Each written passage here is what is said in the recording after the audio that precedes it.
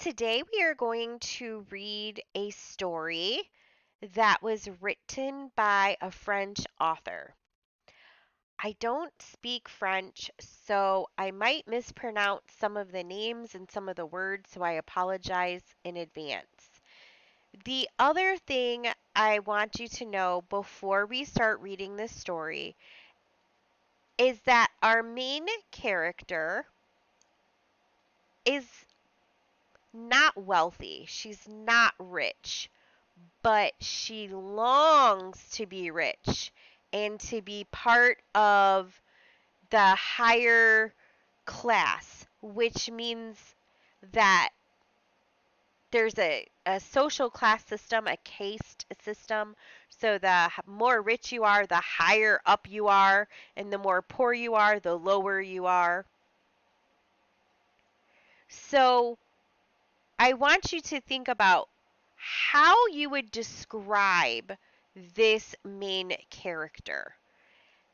And there's a twist at the end that is full of irony, and I hope you enjoy this story as much as I do. The Necklace by Guy de Maupassant. She was one of those pretty and charming young girls who sometimes are born as if by a mistake of destiny into a family of clerks. She had no dowry, which means there was no money given by her family to the groom at the time of their marriage. No expectations, no way of being known, understood, loved, married by any rich and distinguished man, and so she let herself be married to a little clerk of the Ministry of Education. She dressed plainly because she could not dress well, but she was as unhappy as if she had really fallen from her proper place in life. Since with women there is neither caste nor rank, because beauty, grace, and charm take the place of family and birth. Natural ingenuity, instinct for what is elegant, and a supple mind are their sole hierarchy, and make of women of the people the equals of the very greatest ladies.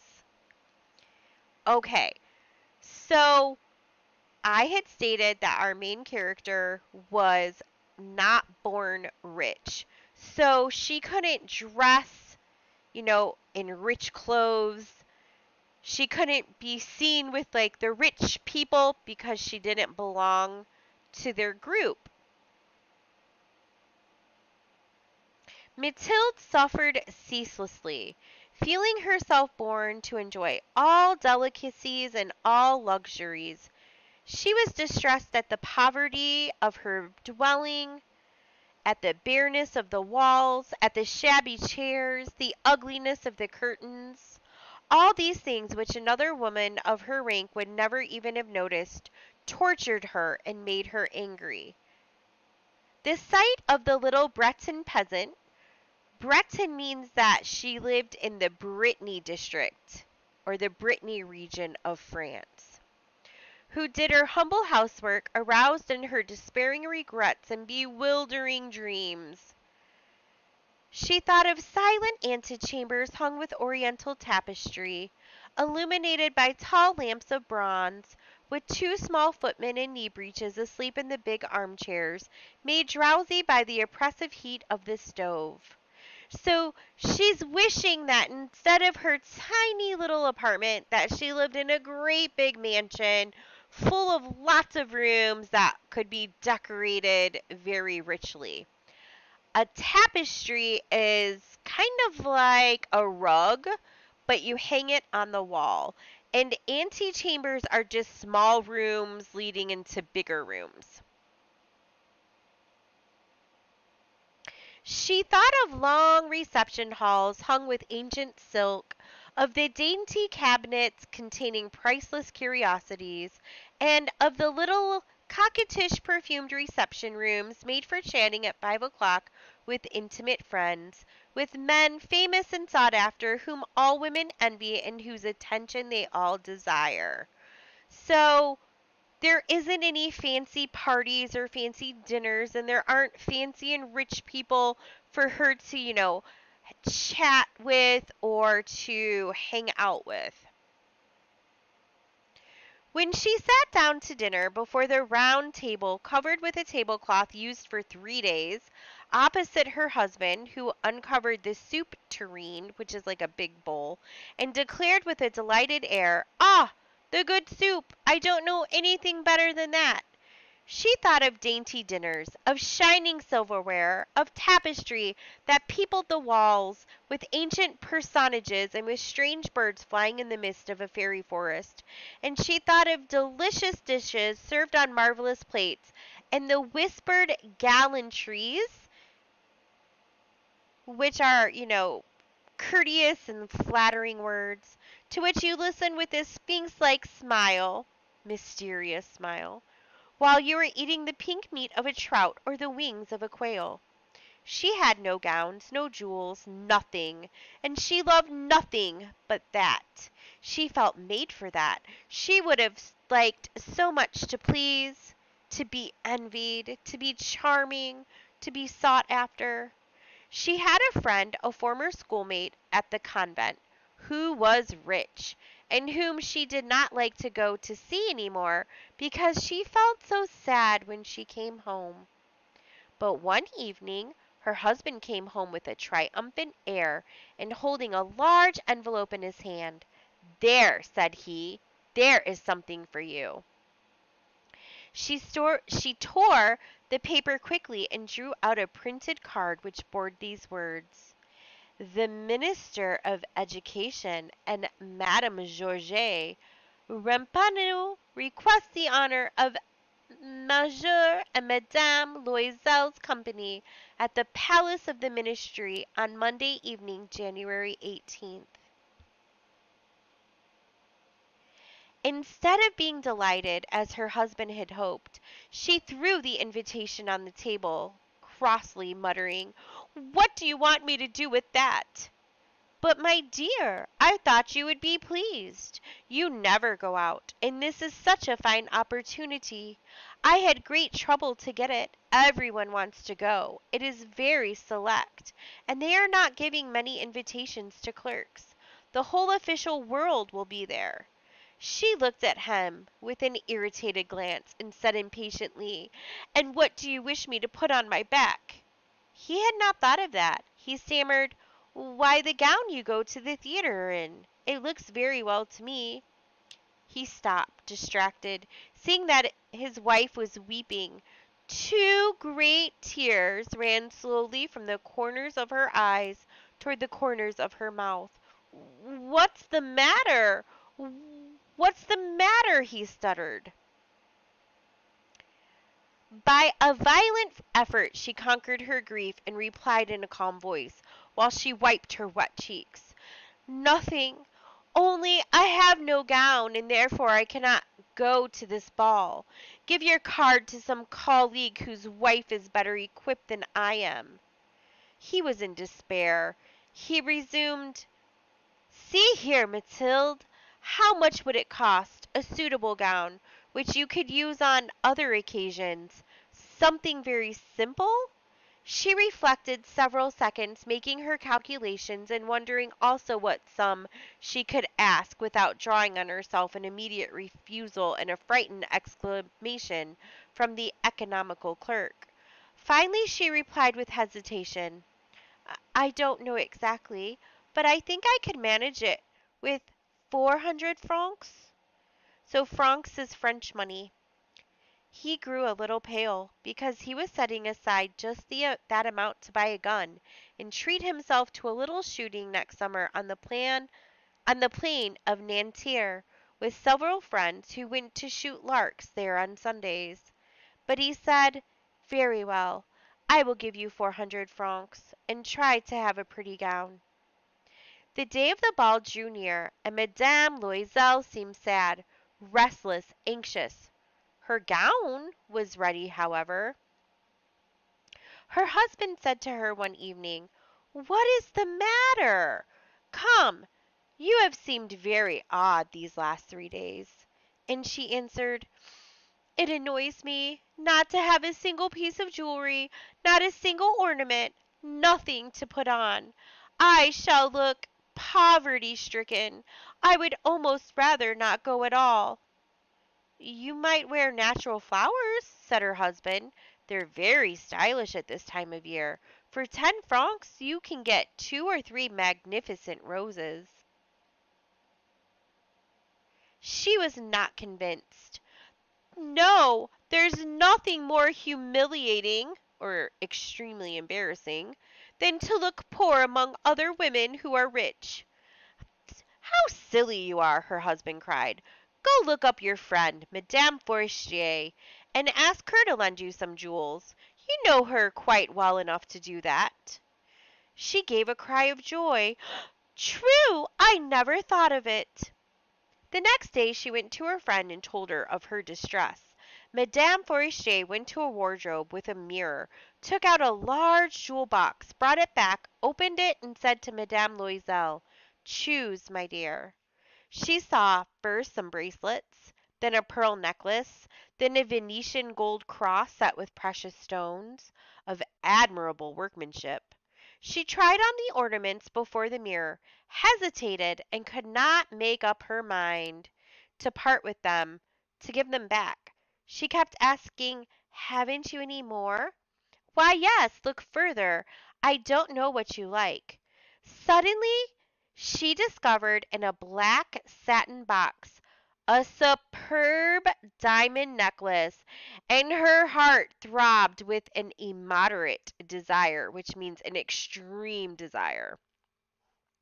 Her hands trembled as she took it. She fastened it around her throat outside her high necked waist, and was lost in ecstasy at her reflection in the mirror. Then she asked, hesitating, filled with anxious doubt, "Will you lend me this, only this?" "Why, yes, certainly." She threw her arms round her friend's neck, kissed her with great emotion, then fled with her treasure.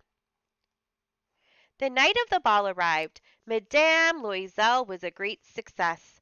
She was prettier than any other woman there, elegant, graceful, smiling, and wild with joy. All the men looked at her, asked her name, sought to be introduced. All the officials of the cabinet wished to waltz with her. She was noticed by the minister himself.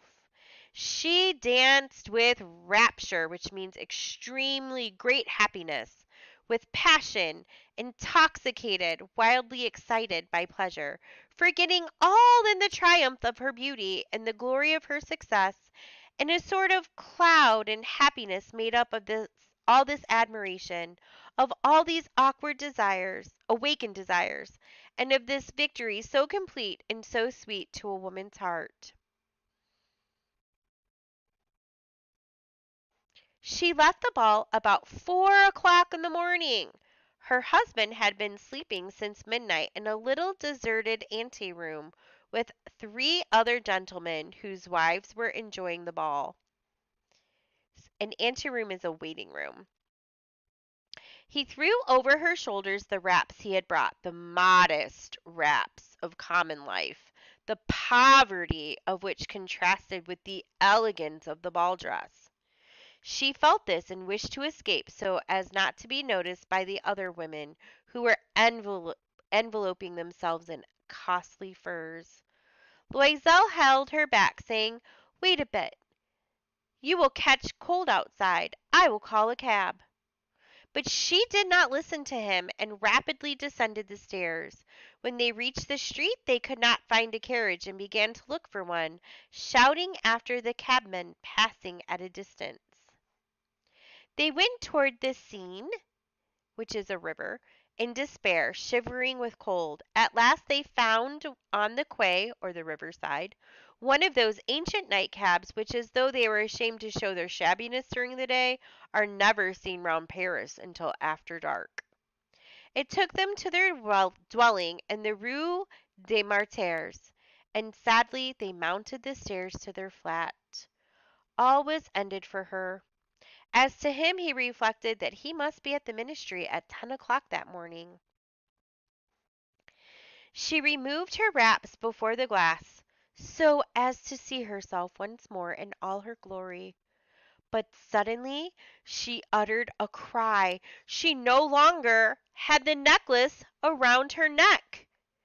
What is the matter with you? Demanded her husband, already half undressed. She turned distractedly toward him. I've, I've lost Madame Forestier's necklace, she cried. He stood up, bewildered. What? How? Impossible! They looked among the folds of her skirt, of her cloak, in her pockets, everywhere, but did not find it. You're sure you had it on when you left the ball? He asked. Yes, I felt it in the vestibule of the palace. But if you had lost it on the street, we should have heard it fall. It must be in the cab. Yes, probably. Did you take his number? No. And you? Didn't you notice it? No. They looked at each other, thunderstruck. They were shocked, amazed. At last Loisel put on his clothes. I shall go back on foot, said he, over the whole route to see whether I can find it. He went out. She sat waiting on a chair in her ball dress, without strength to go to bed, overwhelmed, without any fire, without a thought. Her husband returned about 7 o'clock. He had found nothing. He went to police headquarters, to the newspaper offices to offer a reward. He went to the cab companies. Everywhere he was urged by the least spark of hope. She waited all day in the same condition of mad fear before this terrible calamity. Loisel returned at night with a hollow, pale face. He had discovered nothing. You must write to your friend, said he, that you have broken the clasp of her necklace and that you are having it mended. That will give us time to turn round. She wrote as he dictated. At the end of a week they had lost all hope. Loisel, who had aged 5 years, declared, we must consider how to replace those jewels. The next day they took the case and went to the jeweler whose name was in the cover. He consulted his books. It was not I, madame, who sold that necklace. I must simply have furnished the case. Then they went from jeweler to jeweler, searching for a necklace like the other, trying to recall it, both sick with grief and anxiety. They found in a shop at the Palais Royal a string of diamonds that seemed to them exactly like the one they had lost. It was worth 40,000 francs. They could have it for 36. So they begged the jeweler not to sell it for 3 days yet, and they made a bargain that he should buy it back for 34,000 francs in case they should find the lost necklace before the end of February. Loisel possessed 18,000 francs that his father had left him. He would borrow the rest. He did borrow, asking 1,000 francs of one, 500 of another, 5 louis here, which is French money, 3 louis here there. He gave notes, took up ruinous obligations, dealt with usurers, which are people who lend money at excessive interest rates, and all manner of lenders.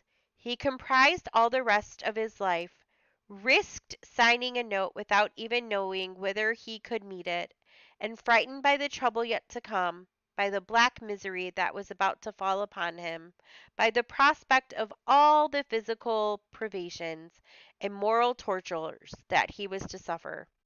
He went to get the new necklace, laying upon the jeweler's counter 36,000 francs.